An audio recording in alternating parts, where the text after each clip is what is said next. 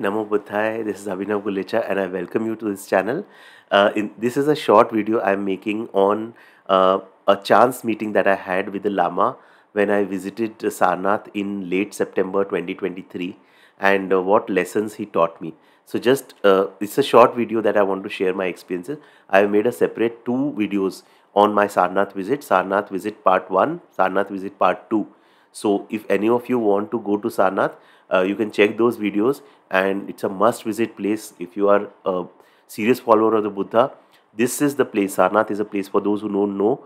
Sarnath is the place where Buddha gave the first sermon after his enlightenment. He gave the first sermon to the 5 disciples after enlightenment. So this place has a lot of spiritual energy and spiritual significance. It's one of the 4 places that Buddha asked his followers to go. So first was Bodh Gaya, second was Sarnath. Bodh Gaya is where Buddha got. So first is Lumbini, which is where Buddha got enlightenment. Second is Bodh Gaya, where Buddha got first Lumbini, where Buddha got birth. Second is Bodh Gaya, where Buddha got enlightenment. Third is Sarnath, where Buddha delivered the first sermon. Fourth is Kushinagar, where Buddha achieved parinirvana. Right. So these are the 4 places. Okay. Let's start this video. So why I went to Sarnath, as I had told in that video also, is that I got a very strong kind of so I practice Akashic records, and I got a very strong push that it is in my soul purpose to spread Buddha's teachings, and this happened 2 years back, and visit Sarnath, right? That was coming in the reading. So I kind of resisted that advice because I was not sure whether I was ready for this work. So after 2 years of resisting, I finally made it. I visited Sarnath, and in that reading, before I visited Sarnath, there was also I did a reading where there was this thing that you will find a person who will give you some profound advice, and this was exactly what happened. So when I went there, and there was this, I just made a few points so that I do not miss out any of the learnings that he has given me.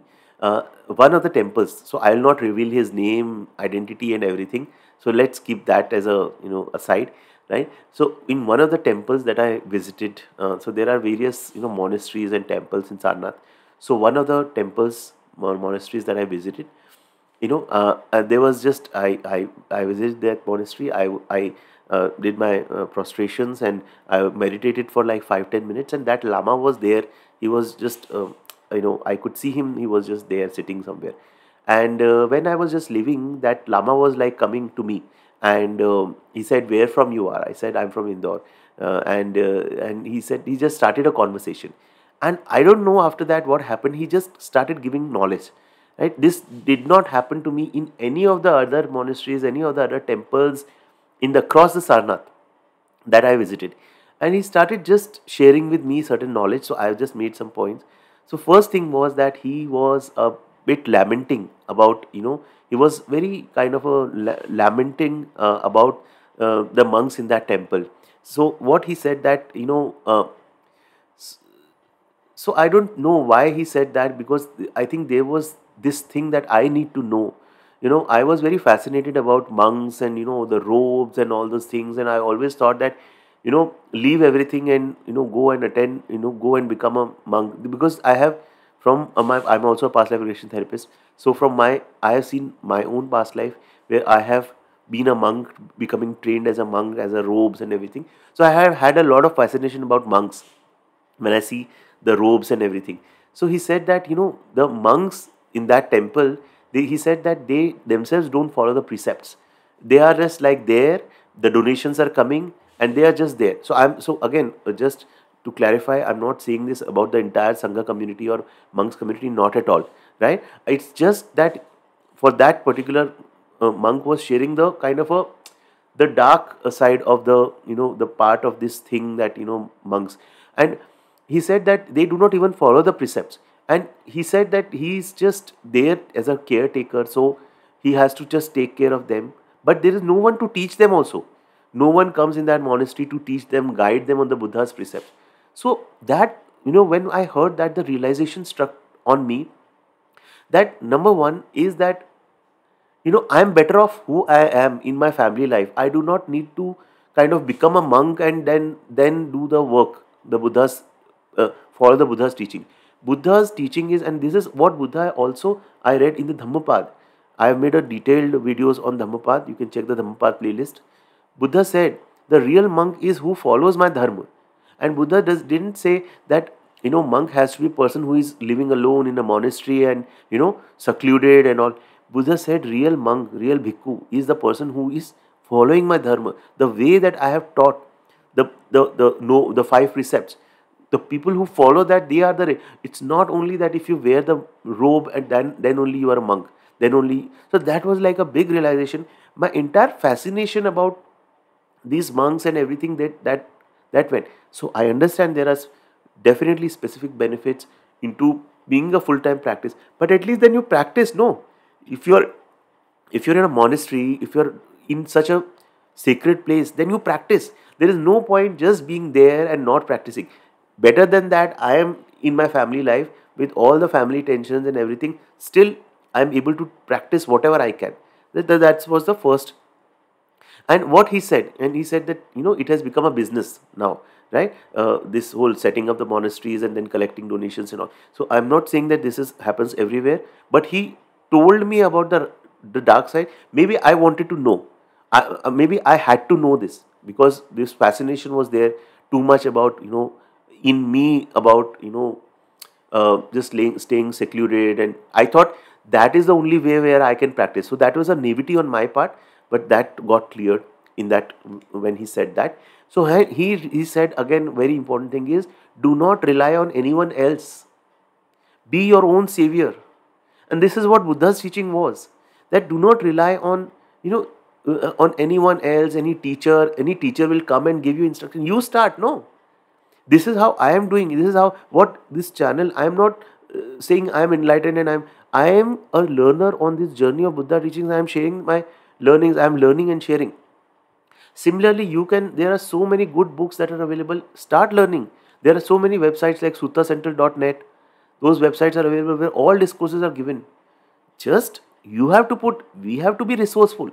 We cannot rely on some teacher or someone who comes and gives the instruction. If we do that, and I have had this mindset, then we will be at this level, right? So take Buddha as your teacher. Take refuge in the triple gem, Buddha, Dharma, Sangha. Take refuge in number one, the Buddha as your teacher. Take refuge in the Dharma. And take refuge in the Sangha. If you get a spiritual community, good. But don't let a spiritual community not existing. So example, where I live. And this is the sad part of, being in a country where Buddha got enlightenment. There is no communities. There are no spiritual communities practiced. Buddhism is virtually not practiced. That's the sad part in India. Right? So if you are also living in a place where there are no Sangha, there is no spiritual community, take refuge in the Buddha. Start practicing, start reading the discourses, start 5 precepts, Noble Eightfold Path. That is the teaching. Start practicing meditation. Who is stopping you from practicing meditation? Who is stopping us from becoming our own savior? And that is what Buddha asked us to do. So that was one. Then he was saying that I am just waiting for my death. I'm just still taking care of the duties. So he was like virtually disattached. Disattached is not the right word. Unattached to anything else. He was just saying that I'm just taking care of this monastery. I'm just waiting for my death. Right? That one day I will, die and everything will be over. So what the understanding realization is, just be detached. Right? There are various pulls. There are various fetters. The chains of family, friends, career, relationships, all these things. Religion also binds people. Just don't be in them. If we are living a worldly life, we have to be in them, all these things. We cannot run away from them. But do not get bound by them. At least we can keep our mind free. Be detached. So love your child, love your spouse. But don't love them too much that you become so attached to them. Buddha said attachment creates suffering. Love everyone, take care of everyone, but don't get attached. Do not find your happiness in any person or object. Why? Because everything is impermanent, everything is changing. This is Buddha's core teaching. When everything is changing, your attachment towards a specific thing or object in this creation, in this samsara, will keep you bound in this cycle of samsara. So that was my realization. Then I said, I do Vipassana meditation. So he said, I guess that you are doing the way you are meditating, and so he said, I could guess. So he said, just continue your Vipassana. Vipassana is insight meditation. In English, it is insight. You can check out my video on insight meditation that I have made, and how to practice insight meditation. You can check that video. This is insight is the direct path of liberation. It is based on the Satipatthana Sutra given by the Buddha, and where Buddha has stated, it's the direct path of liberation, right? So in unequivocal words, Buddha has stated that.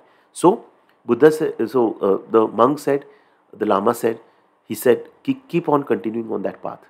Do not break. Do not break. And that is what actually the teaching in the insight meditation is. That I follow the Mahasi Shadao's tradition. There is also the Goenka tradition which you can follow. So important essential thing is that do not break. Make it more strong. It's like when you light a fire, you need to rub two sticks continuously till the fire spark comes. That is how our practice has to be. If we put break on our practice, like I practice and then I stop my practice and then I start a week later, no, just follow that path and you will see the result, right? So that was my advice that I got. Then he also gave me an advice that when you sit in meditation, just go in universe, antariksh. Antariksh is the Hindi word of universe. It's like I related to the Osho's advice that, shunyata mein doob jao. Just get drowned in the zero, shunyata, emptiness, right? So that was another advice he gave. Then he said about this thing that mind precedes everything else. A person who goes into Himalayas and does the sadhana, does his practice, after some time he gets bored by Himalayas also. So I have this fascination about Tibet and all, these places, and Arunachal Pradesh and monasteries in Ladakh and Arunachal. So what he said, if you sit in your room, you close the room, just turn off the lights and just think that you do not need to turn off the lights. It's just what he said. You don't need. So just think of that place as the Himalayas. Your mind is what, just have it in your mind that I am in the Himalayas. It's not that you have to go there, because even if you go there, you will get bored. So think of there is a very good saying that by Thich Nhat Hanh, the Buddhist monk, Zen master. He said that when you meditate and sit for meditation, think that you are the Buddha who is sitting under the Bodhi tree. How beautiful is that? And Thich Nhat Hanh said, we can all be part-time Buddhas. The moment that I sit in my meditation, that I am the Buddha who is sitting we can all, at that moment when I am present, I am the Buddha. Buddha is not a person who came and went 2600 years ago. We all, when we are present, Buddha is with us. We are the Buddha. So he said, Thai said, is that we can all be part-times. Yes, we cannot be full-time Buddhas, but we can definitely all be part-time Buddhas, right? So that, then he said the very important thing about nature, that learn from nature. Nature can teach you so much, right? Nature can teach you about impermanence, suffering and non-self. Nature can teach you. And when he told me, after that, I was attending that same day in the evening, I was attending the 6:30 p.m. The chanting of the Dhamma Chakra Pravartan Sutra, the first sermon in the Sarnath temple. And there, there was, it was raining and there was just clouds that were flowing by. And I was waiting for the chantings to start. So we have to wait for half an hour. So we have to enter before 6 and then wait for the half an hour. I was just gazing at the clouds. And I was just realizing that this is what the nature is telling me. It's all just moving. We are all like clouds. Everything in this creation is like a cloud. Everything is just moving. Right? So that realization, and nature can teach us so much. The flowers, they grow and they wither. Everything grows. I become old. You become old. So think of a friend that you meet after 20 years. You see his face all wrinkled. This is all the change that is happening.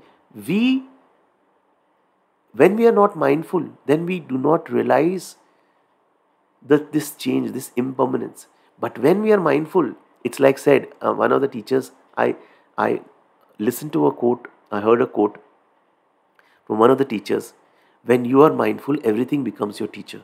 And this is so true, because in the smallest of things, you'll start finding the lessons. Right? So nature is, there is another web series, Bandish Bandits, in Hindi. There also, the person was learning music.